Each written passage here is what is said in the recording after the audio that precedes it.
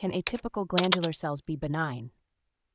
If you've recently received a pap test result showing atypical glandular cells, you might be wondering what this means and whether it could be something benign.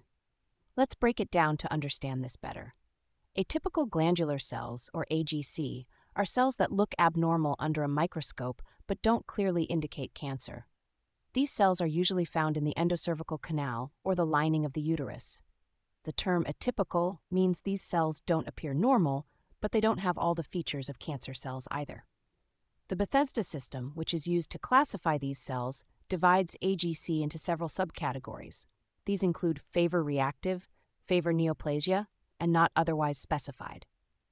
The favor-reactive category suggests that the cellular changes are likely due to a benign process, such as an infection or inflammation. On the other hand, favor-neoplasia indicates that the changes are suspicious for precancerous or cancerous conditions. When the diagnosis is favor-reactive, it means that the atypical cells are probably not cancerous. This could be due to various benign conditions like squamous or tubular metaplasia, endometriosis, or even changes associated with pregnancy. In these cases, the cells are not typically a sign of something serious, but they still need to be monitored.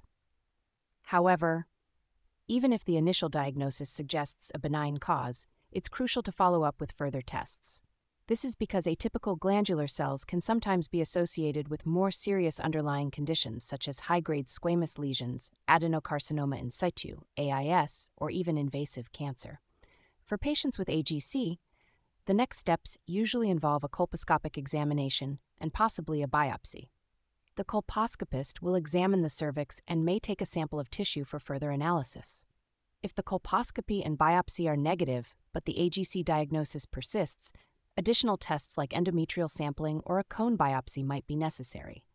In summary, while atypical glandular cells can sometimes be benign, especially if classified as favor-reactive, it's essential to take these findings seriously and follow up with the recommended tests and examinations to rule out any potential serious conditions. Your healthcare provider will guide you through the process to ensure your health and well-being.